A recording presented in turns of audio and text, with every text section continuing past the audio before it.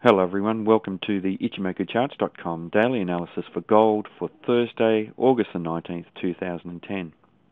Well, a continuation of the trend to the upside, and we have a candle with another green body. The green body denotes the buyers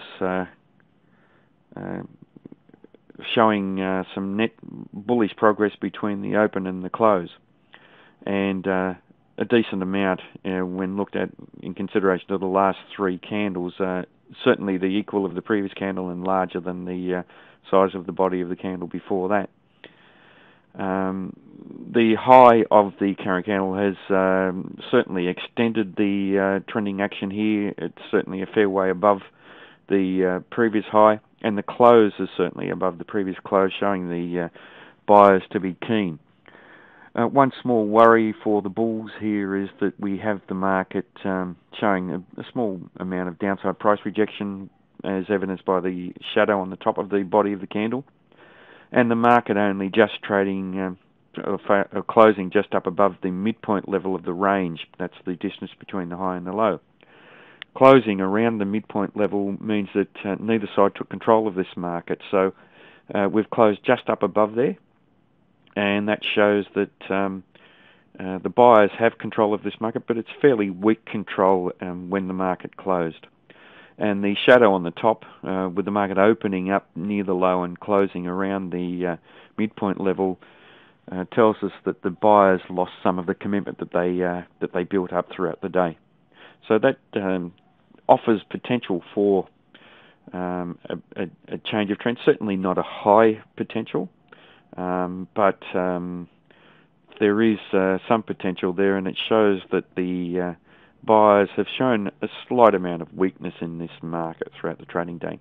Having said that, though, we do have this nice sized green body, and we do have the market making a series of higher highs and higher lows. One other cause for concern, and we normally look at this with bar charts, is that we have contraction in the range of this market. So that's the distance between the high and the low, and compared to the previous range, it's contracted to about half the size roughly of the previous range. And that tells us that the buyers aren't as eager as they were, so that may add some weight to a potential change of trend. Now, the market is it attempted to trade up to around this 1240 region, and we can see here previously that as the market attempted to trade around this level, that there was downside price rejection and the market sold off. So that's perhaps the influence that we've seen here with this shadow, that now that the market is trading up within this area, we could see selling anywhere within this area all the way up to around the 1265 level. So we don't have strong evidence of that yet, but there is potential for that. Now, if the market does come off this 1227 region where we had previous resistance and previous support, will offer fairly strong support to this market. So if we do look for there to be a potential lower high and lower low, that's an area that we would look for the market to hold up at.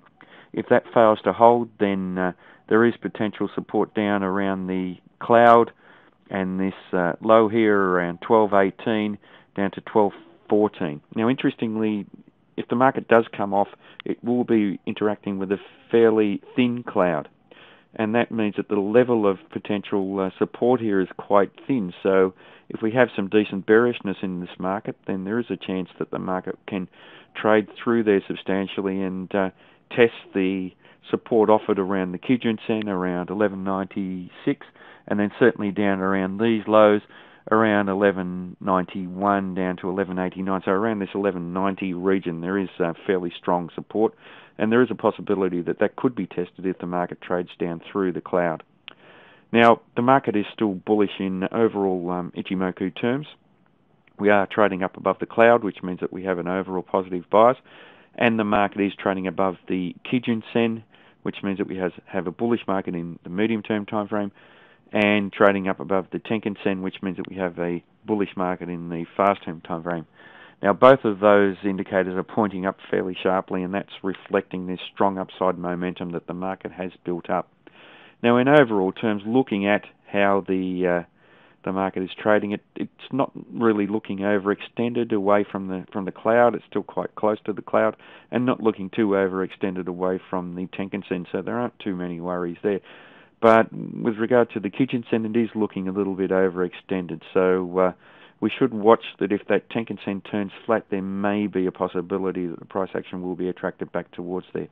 But I think we need to remember that we are in a recovery from a decent downtrend, and it's unlikely that the Kijun-sen would recover back towards the price action fairly quickly when we are in this recovery mode. So highly unlikely that we would retrace back there quickly. Having said that, though, as we mentioned before, there is a possibility that if we do see some decent bearishness, then the market may certainly retrace back to those levels. So certainly the high of the current candle and around the 1240 region is important for the market over the next day, for the market to potentially test around the 1265, 66 region, and certainly the low of the current candle in this 1227 area for a potential sell-off and lower high and lower low.